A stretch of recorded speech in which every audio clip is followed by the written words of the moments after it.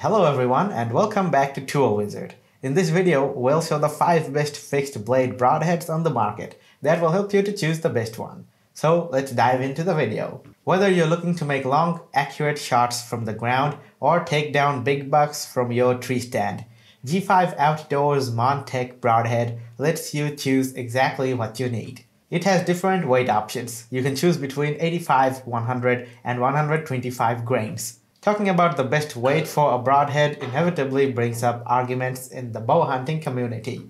But the truth is, it depends on your goals and preferences. Basically, the broadhead is just one piece of metal. This means it doesn't have parts that can break or come loose, ruining your accuracy.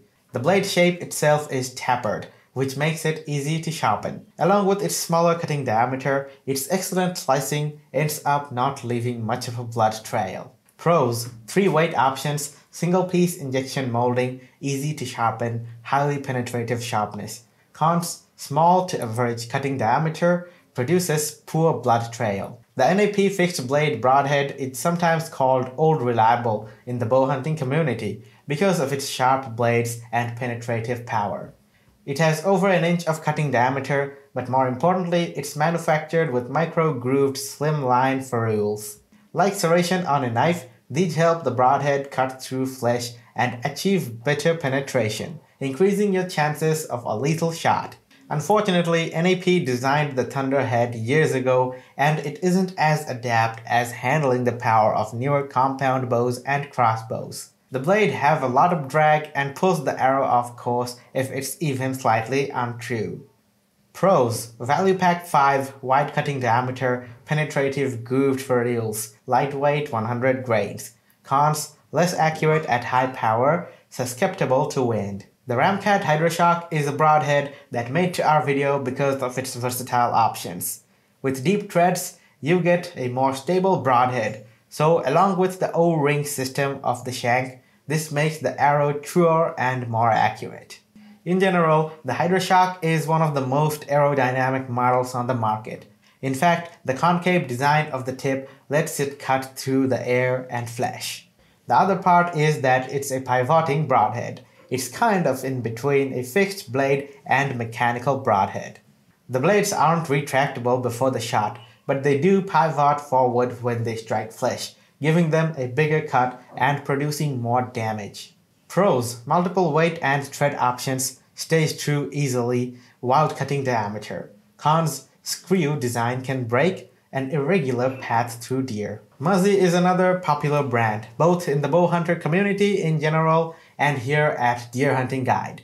So check out the Muzzy Bowhunting Broadhead. One of the reasons for this low price is that you have to assemble the broadheads yourself. If you don't know what you're doing, then this can make it hard to true the arrow and get a consistent, accurate shot. This provides more internal damage and penetration over other broadhead designs. You'll get a better blood trail and you're more likely to get a lethal shot even if you're slightly off and strike bone or cartilage. Pros: Value 6-pack, destructive choker point, 4 stainless steel blades. Cons: inconsistent assembly, small cutting diameter. The QAD Exodus is a multi-piece broadhead. As a result, it's the most consistent or accurate on the market. Along with the sharp 0.40-inch blades, it comes with a stainless steel tip called the Rockbuster.